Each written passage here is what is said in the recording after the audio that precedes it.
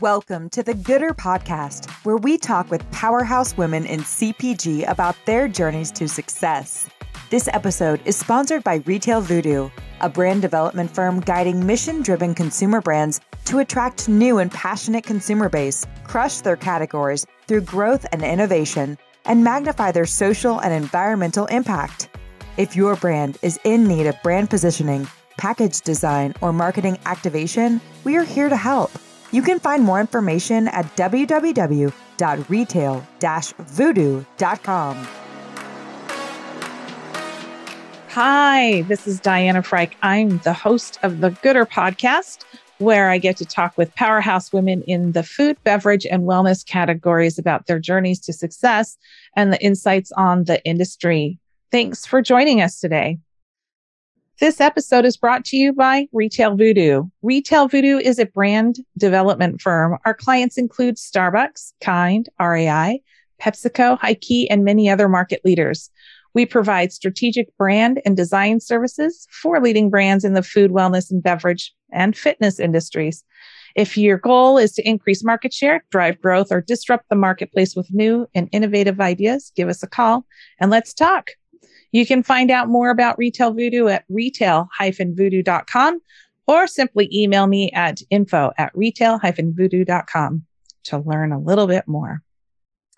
Well, before introducing today's guest, I just really want to give a big thank you to Dr. Jeremy Weiss of Rise 25 for connecting me with our guest today. Rise 25 specializes in helping B2B businesses reach their dream 200 clients by using podcasts. If you're interested in learning more, you can check them out on rise25.com. Okay. Well, on to the best of the gooder stuff. Hey, today I'm excited to introduce Holly Lyman, the founder and queen bee of Wild Tonic, a brand of Good Omen Bottling. Holly is an encaustic artist from Alaska who mastered the ancient art of June Kombucha, among other ferments. You'll have to explain that a little bit more soon, Holly. Holly takes great pride in promoting women into management, and as it's an important part of the foundational work she set for her company. Well, Miss Holly, hello. How are you? I'm doing great today. Thank you so much for having me on your podcast today. Of course.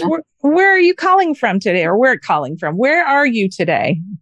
Well, I live in Sedona, Arizona, the Red Rock country. And today I'm calling you from our headquarters where our brewery is located in Cottonwood, which is right outside of Sedona, about 20 minutes.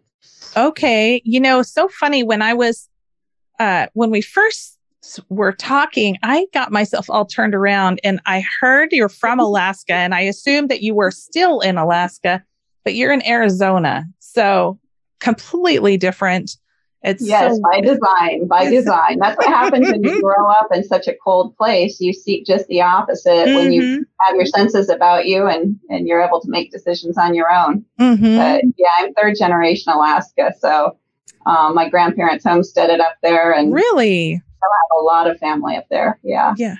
Well, and before you made it to Arizona, of course, you were here in Seattle for a great deal of time, where you were. That's where you were really practicing your art probably at your peak. Is that correct?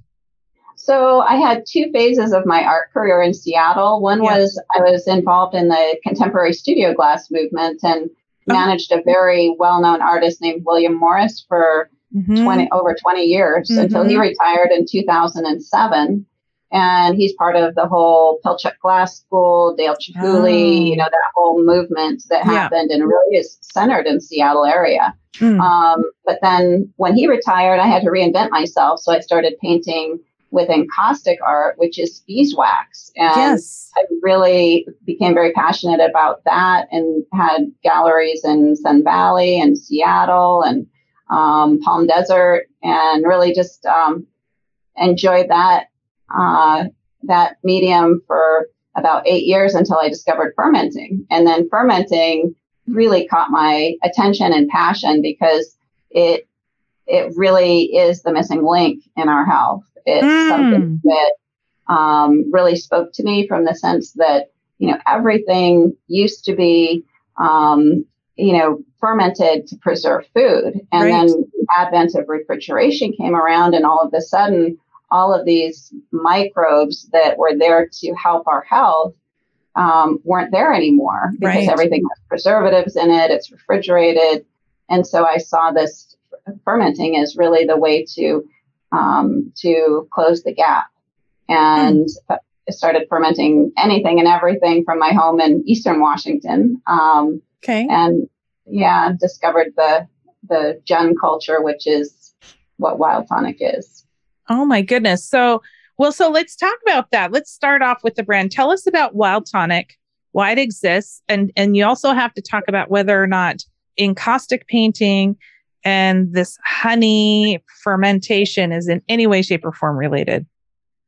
It is related in the sense that both passions are the work of the bees. So the encaustic art and it's also, they're both lost forms of art that have been resurfaced and come back into vogue in our culture. So encaustic art is it's a contemporary art form. There's a book called Encaustic Art of the 21st Century, and you can find my work in there. It was published a few years back. Wow. Right when I started fermenting. And then I had to basically pull my work out of all of the galleries and really focus on the brewery, because it is really a full-time job at Wild Tonic. And why Wild Tonic? Why did you go in this direction? Well, because the Gen culture, which is, it's a kombucha, it's a cousin of kombucha. It's a very rare cousin of kombucha. And Gen rhymes with fun. So I always think it's one of those ancient ferments that was known for as like an elixir of life and enlightenment. They think it might have originated in Tibet, but there's a lot of folklore around where it originated. But they say that it might have even predated regular kombucha because honey was around before sugar was around. Right, and so course. They say that the monks used it for energy and, that they passed the culture on. But it never was commercialized until I started Wild Tonic. It was almost taboo to brew it. Really? And so I really like taboo things. I really like to, delve into, the outside of the box thinking. Yeah. As an artist, I think it's important to always challenge yourself. And so, and to reinvent yourself. So I started brewing with this Gen culture, and, I found the flavor profile to be unlike any other in ferment. It was just like a champagne almost. It doesn't have the vinegar overtones that normal kombucha does. So I've had so many people who can't drink normal kombucha just fall in love with Wild Tonic because it is very, very champagne-like and has a very different taste on the palate than a normal kombucha does. And so I came to vacation here in Sedona in 2014, and absolutely in the fall of 2014, absolutely fell in love with it. I was staying in a little cabin right on Oak Creek with a fireplace at a local resort here, and then I was like, okay, I just have to move here. This is where this ferment has to be born, because ferments are unusual. I mean, in that if you think about ferment from San Francisco, it's going to taste very different, sourdough bread from San Francisco than a sourdough bread from New York, because they're all influenced by the yeasts in the air. And so Sedona has its own energy, its own vibe. It's extremely high energy, high vibration. There's a lot of vortexes here and a lot of spiritual new age movements happening here because, of the environment. And so I thought, what a better place to create this drink than Sedona. It is a bit off the beaten path, but it's so, we've really brought a lot of experts in from the beverage industry to support the brewery and to move it wonderful. Forward. Yeah. So very interesting. Yeah. So, but you've got Wild Tonic kind of under the Good Omen Bottling. Does that mean that there's other coming out, or is that just kind of the original formulation of the business?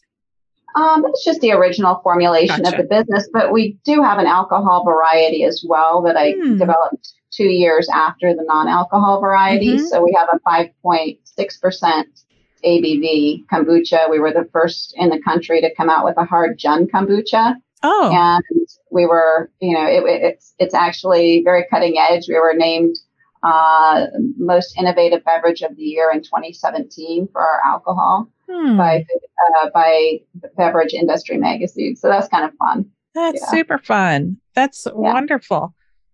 Well, can you talk a little bit about the early days? Now, you said you had this new idea, right? And you started working on it. Everybody has their own kind of first year's stories. Talk a little bit about what that transition was like for you as an artist in one sense, because becoming a brewer, is that the technical term? Becoming a brewer is in itself its own form of art, but it's different. So talk a little bit about those early years in that transition. Sure. So I started reading anything I could get my hands on fermentation. And one of the authors that really stood out was Sandor Katz.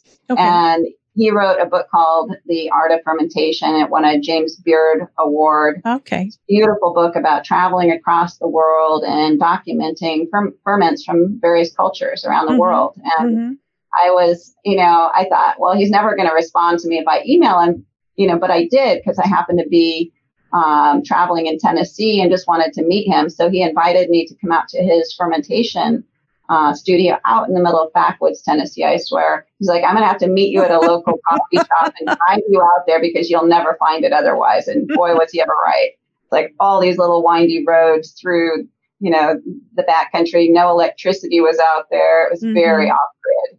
But I did bring my first formulation of Wild Tonic to share with them, and I was all excited to share it with them. And so I opened it up and I was like, well, what do you think, Sandor? And he looked at me and he said something that will just change my whole reality, which was, Holly, there are no rules in fermentation. And so that gave me the permission as an artist to really push the boundaries. And that's what I did with the alcohol ferment is, there was no recipe for how to make an alcohol version of a kombucha. At that time, we were the second actually to be released in the country. So it was very, very cutting edge. And we had to go through like 2 years of struggles with the federal TTB, the arm of the government that regulates alcohol and approves formulations and all of that, because they had no idea what even we were. So are you a beer? Are you a wine? Are you a spirit? So it was an adventure. The beginning days were very, uncertain because there's no books on how to start a kombucha brewery. We had to design all of our own equipment. It was very, it was an adventure, a lot of trials and tribulations, a lot of mistakes. There were times in the very beginning when we hand bottled everything. We had 300 bottles a day. And now we have a canning line that does that in probably a few minutes. So, it's a very different reality now. Yeah. Very different reality. Yeah. I can imagine. Was there, I feel like you've already answered this, but there might be another. Was there a singular turning point or a moment where you were like, yep, I'm headed in the right direction, me, Holly, or the brand is headed in the right direction? Do you have a moment or two of those to share with us? Oh my goodness. I would say,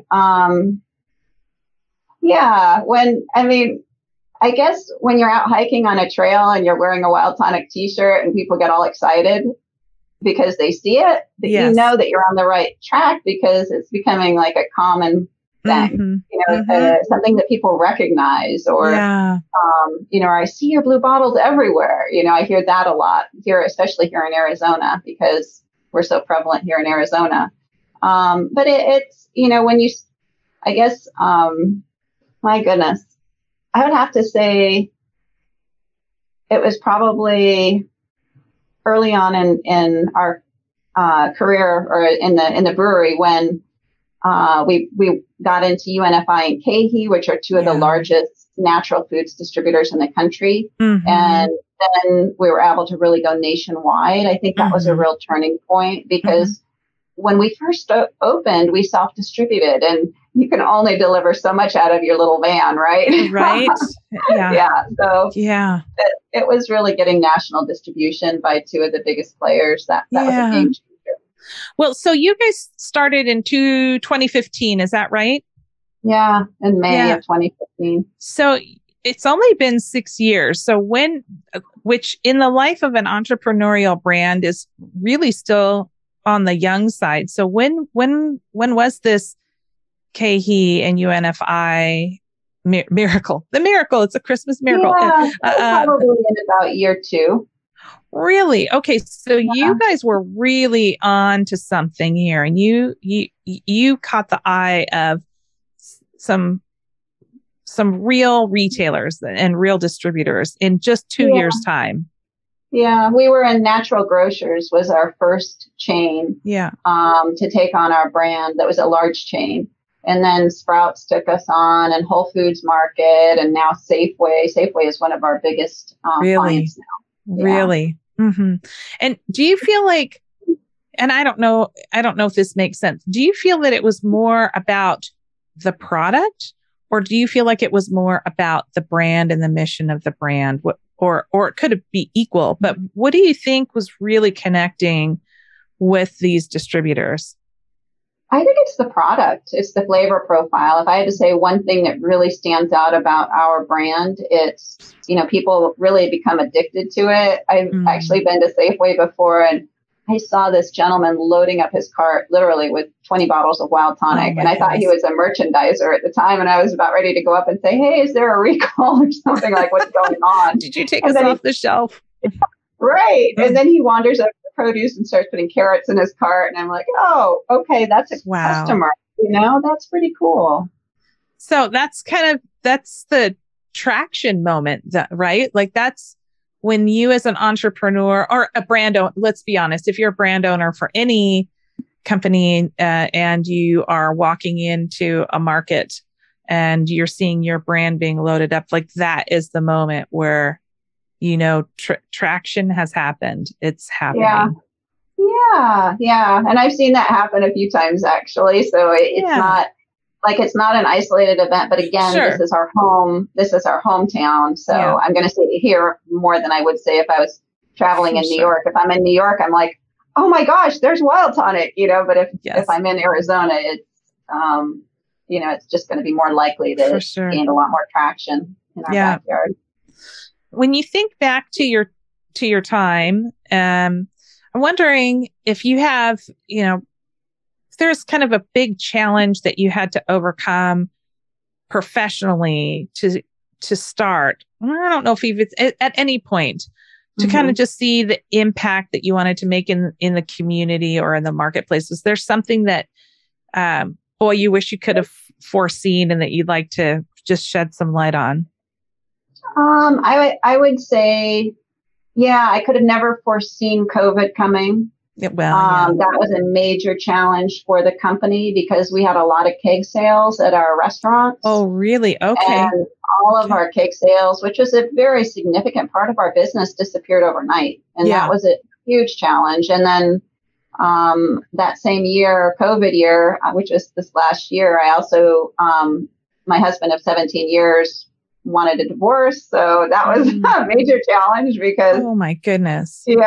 So you combine COVID with that, and I had to completely reinvent not just myself personally, but the business because, we relied on, that partnership financially to keep going. So I had, when he went his separate way, I had to pretty much, know that I had to keep the doors of my business open because beverage is very rarely profitable until, even when it's sold, 97% of all beverage companies still aren't profitable. Yeah. So, then keeping the doors open, I had to form a board of advisors and which was super helpful because, if I brought in some industry veterans who really people with a lot of experience in business to help me navigate those waters. And I just did a local outreach and raised enough capital to keep the doors open. But there was a time in the last year when I was very worried that I wouldn't be able to keep things going. But I feel a huge responsibility to, the 35 families and that are dependent on the business. So I did everything within my power to make sure that we could keep going. And we did. I mean, we're in great shape now, only 7 months later. So yeah. But boy, they're the longest 7 months you've probably had, at least in the longest time. Yeah. Yeah. It was a really, really tough time, personally and professionally, but navigated the waters, and thank goodness today I couldn't be more optimistic about not just my own personal life, but the business life. Yeah. Well, I wonder, and if you're willing to talk about it, the husband and wife relationship in business, it can be really powerful. And even when it is powerful, usually it's tricky. And, I find it incredibly brave that you decided to go into this business with your husband. Like, that's a big deal. And I wonder, I don't know if there's... I'm sorry. I mean, I just want to interrupt and just let you know he wasn't that involved with the day to day, except for 1 year, which was the year before we got a divorce, and that's probably why we got a divorce. But he was very hands off for all of the business. Okay. Until that time. Yeah.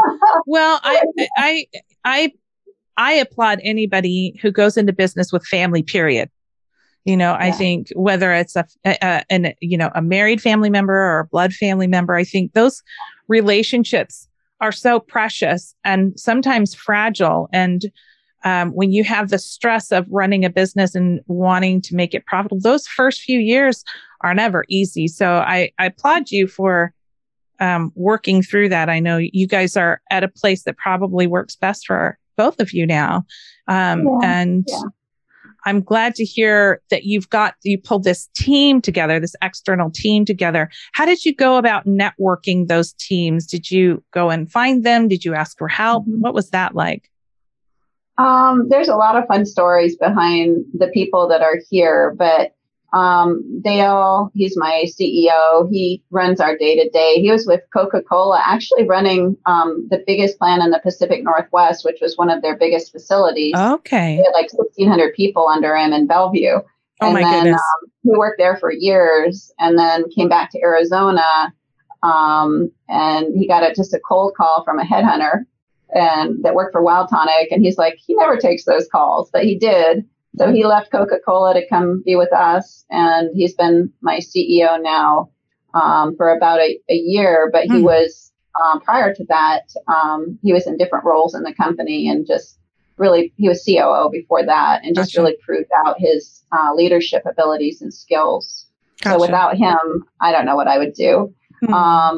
And then we've got Jim Sanders from Wild Turkey Distillery. He came to me 4 years ago. He was one of 3 people that really ran the distillery for Wild Turkey and helped build it. And he's a brilliant science mind. So I'm the crazy artist. He's the scientist. We work really well together.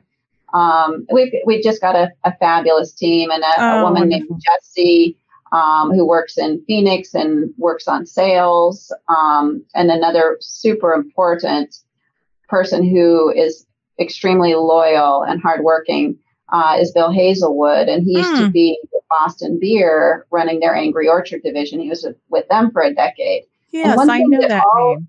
Yeah. One really wonderful thing that all of these folks have in common is that they've all been with the company for a very long time, and they all are loyal. Yeah. And that's something that really is the thread that ties us all together is, we all have been through hell and back, building this company, and we all really stand behind each other, support each other, love each other. It's really a family. I love hearing that.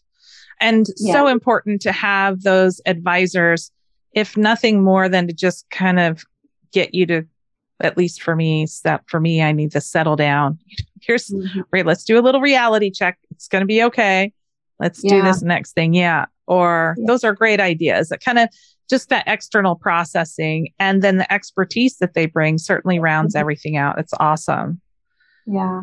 When you're thinking back to, the last several years here, what do you feel is your proudest moment right now? I know that will change tomorrow and it was different last week, but when you're thinking about it, what are you proud of right now? Well, a couple of things, two things really stand out. One of them I thought of before the podcast, and then one of them, but when I just came into Haven's office. So one of them is that the LA Dodgers took our drink on, and they drink it in their clubhouse. Really? They drink it on a regular basis. They have been for years, and their performance coach wrote us this beautiful letter of recommendation saying what an important role Wild Tonic has had in their development as a team, and just because it's a healthy, energizing drink.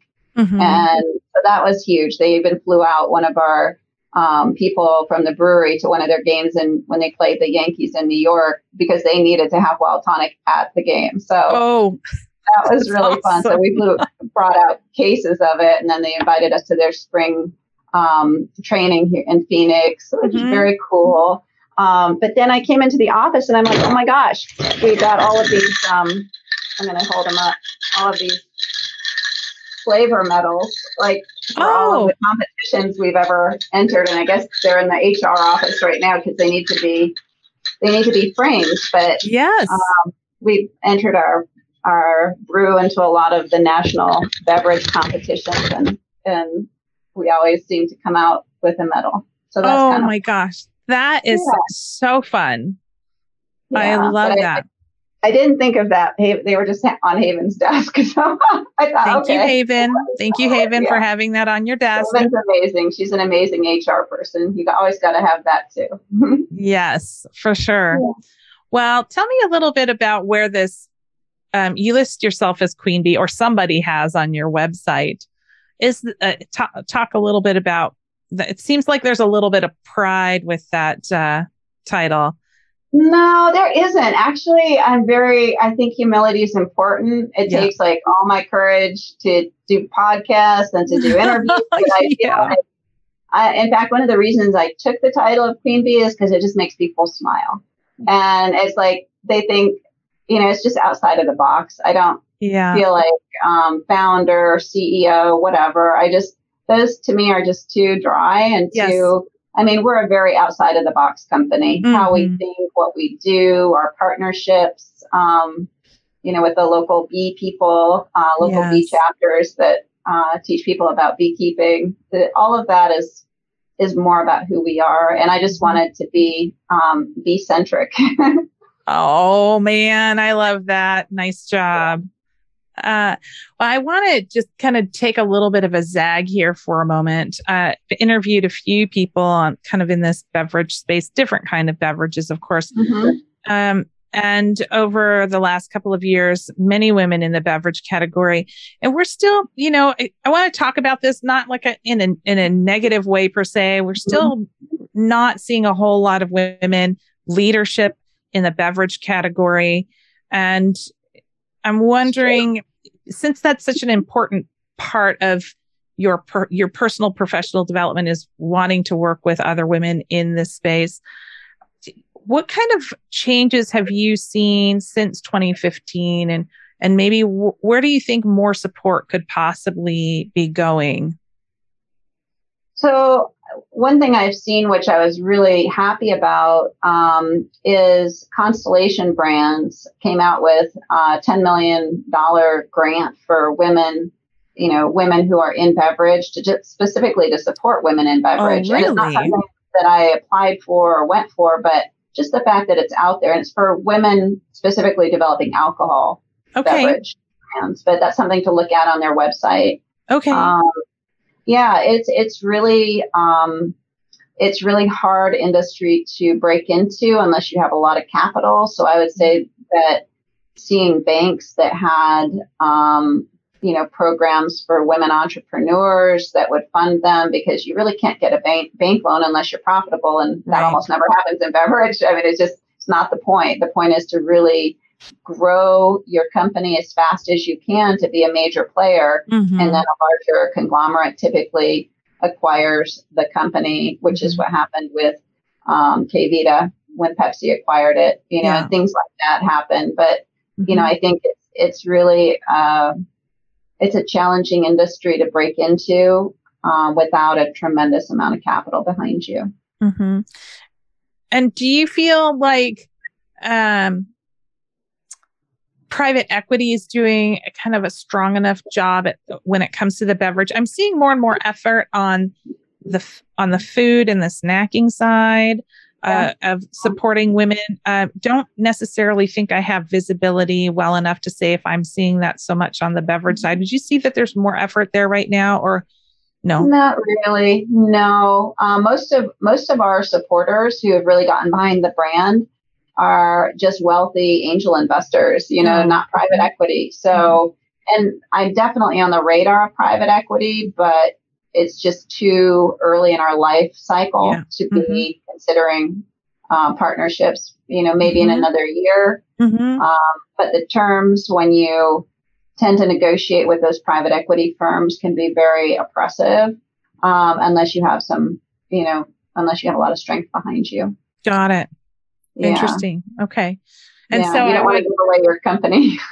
And I would assume that, when we're looking at even more marginalized groups, outside of women, we start to look at our sisters of color and those with disabilities, it's just even more challenging for them to break into this space. If we're talking about the term oppressive is pretty heavy. So that really, it says something a lot about what you're seeing as you're navigating these types of investment relationships, right?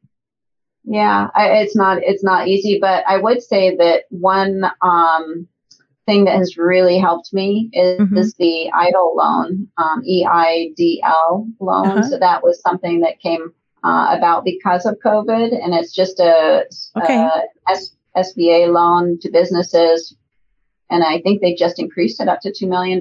So you can really get a good chunk of money from the government with very favorable payback terms because of COVID. So there's some silver linings to COVID, and you always have to really look for the silver linings in any, difficult situation. Yeah, for sure. Well, kind of going back to that kind of that mentorship component that you just take so much pride in. As you're talking with other women who are either in the industry or interested in the industry, what sort of advice do you find yourself giving, or do you wish that you could spread a little bit more liberally instead of in one-on-one conversations? So I would say this is going to sound very Sedona, so just know that going in. But one thing that really changed everything in my life, which I started practicing about 6 months ago, was when I was in my toughest, darkest time, is just doing a daily gratitude meditation. And, that is so powerful, and another group of women who are in beverage, who did a lot of the branding for White Claw and some very iconic brands, Grey Goose. They shared this gratitude meditation with me. And because it's something that had worked for them, it's a 21-day gratitude meditation. If you just type that into YouTube, 21-day gratitude meditation, and watch it, absolutely life-changing, because everything just started falling into place when I started exuding that energy of gratitude and being thankful for what I already had, as opposed to focusing on the challenges. Focus on just the simplest things in life. And then the way the universe works is it wants to then mirror back that and bring good things your way, more things to be grateful for.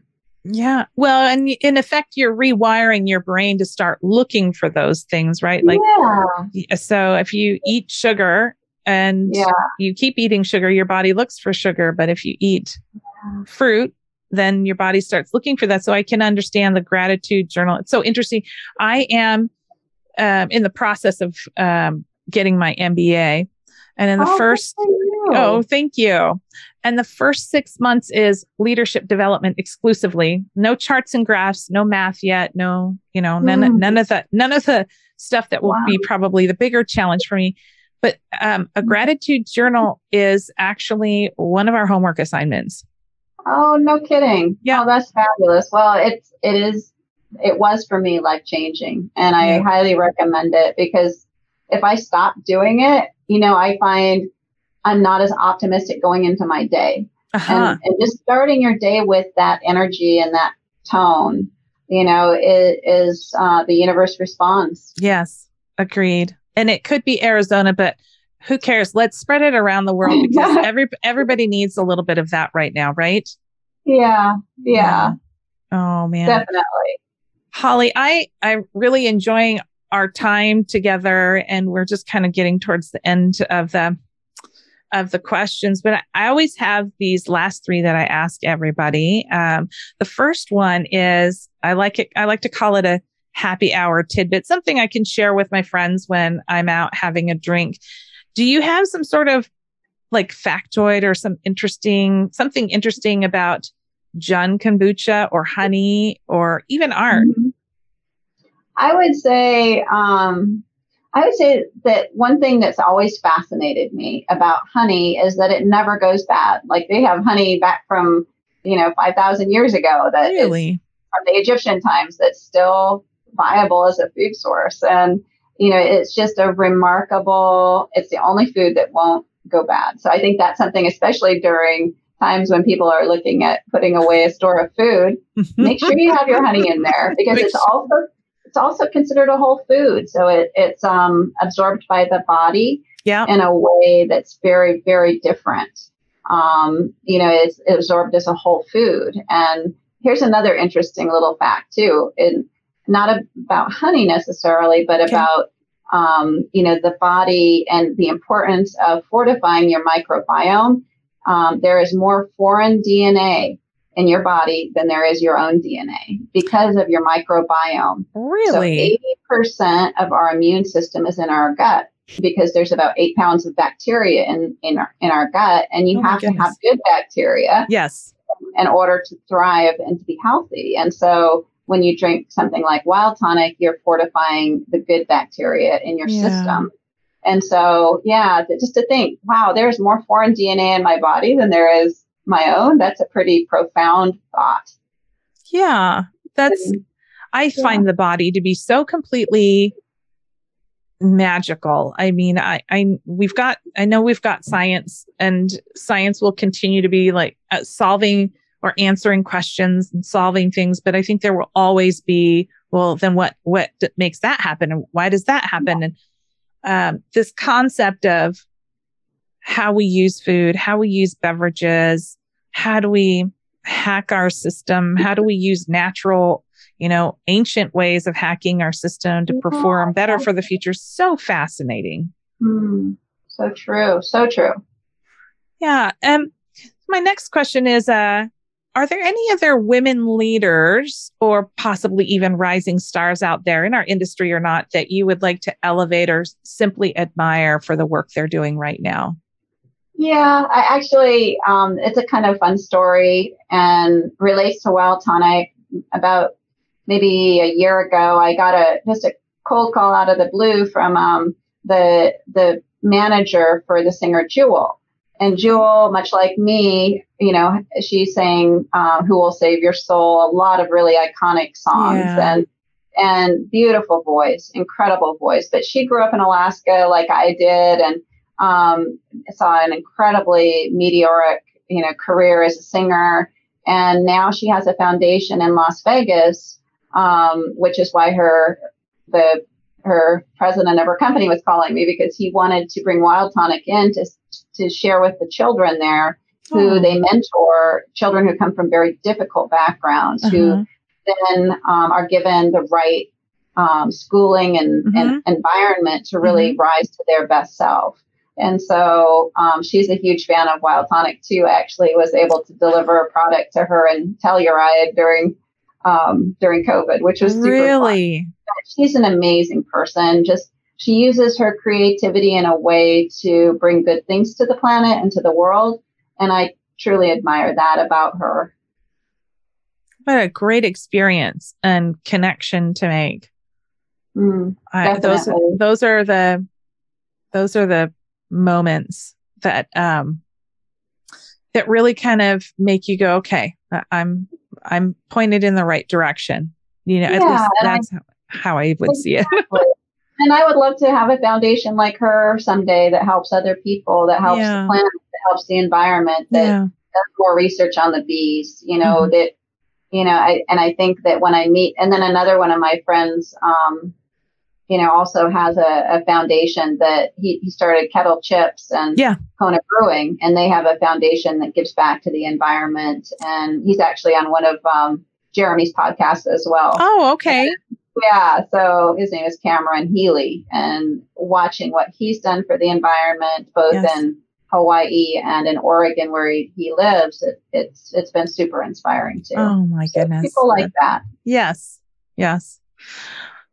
Well, what brands or trends do you have your eye on, and why? It doesn't have to be in beverage. It could be in any category. That's a good question. One thing I'm working on right now is an adaptogenic tea that really helps the body have energy without caffeine, and gives a sustainable buzz. So that's something that I have on the back burner right now until we can really have more funding to bring out a new product line, because it's pretty expensive to do that. But I have the beverage already developed, which I'm excited about. Ooh, that's adaptogenic. That is right. I know the adaptogens are still not completely mainstream. I feel like we're right on that tipping point of normalizing it with kind of the Gen Pop, right? I think we're still on the front end of that, but excited about what that can do for our health in general. Oh, absolutely. Yeah. When I drink it, I have so much energy. I'm like, oh my gosh, I just got to share this. I've got to share this with people. I love it. I love it. When it's ready. Well, we have been talking with Holly Lyman, the queen bee and founder of Wild Tonic. Holly, where can people learn more about you? At our website, wildtonic.com. There's a find us section on there. If you type in your zip code, it'll give you the stores near you where you can actually find the drink. And we're at Whole Foods and Safeway, a lot of the more mainstream grocery channels. But that's the best way to find us in your area. Okay. Thank you so much, Diana. Yeah. Well, thank you so much for your time today and for all that you do. I'm excited to see you. I'm excited to see what's next for you. And I want to talk to you about some honey. I want to, after we log off, this honey that's coming out of Mexico that you might want to have some heads up on. And yes, very, very interesting. But I want to thank everybody else for their time today. Have a great rest of your day. And I really look forward to catching up with you on the next episode. Thanks so much.